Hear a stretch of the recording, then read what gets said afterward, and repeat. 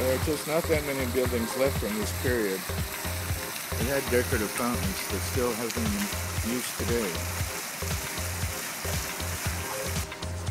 The architectural pastiche is hysterical. Here's a porte cochere. It's not over a roadway. In any event, it's filled with holes, so that if you did pull up in your carriage in the rain, you'd get soaked. Louis XIV meets the Jetsons. Here's the waiting area, now all caged up. I don't even know what to say about this foyer. Is that a fountain at one point? Due to the column, I think not. And then this looks exactly like 2001.